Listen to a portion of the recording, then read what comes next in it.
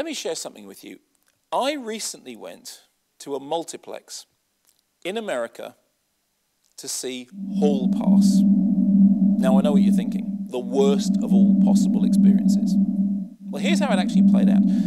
I was in New Orleans and I had to see Hall Pass to review it on the radio, and I'd missed the British screening, but I knew that it had opened in America. So, 10:30 at night on a weekday evening, I got a taxi, 20 minutes in a taxi to take me to see a screening of Hall Pass. The taxi pulls up outside this massive building. It's clearly a shopping mall. I said to the taxi driver, "What, is the cinema in the shopping mall?" He said, "No, the shopping mall is the cinema. It's 18 screens. It's gargantuan. It is my multiplex nightmare made flesh." I buy my ticket. I buy myself a drink.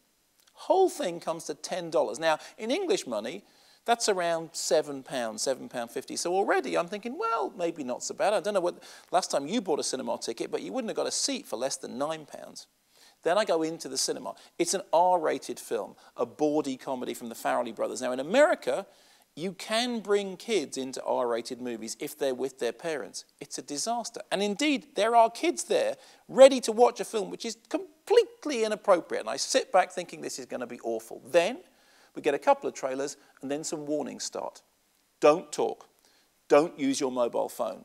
Don't make loud scrunching noises with your popcorn. Then, as the lights go down for the main feature, somebody appears in the aisle. I wonder, who is that? Looks familiar. I know, it's an usher.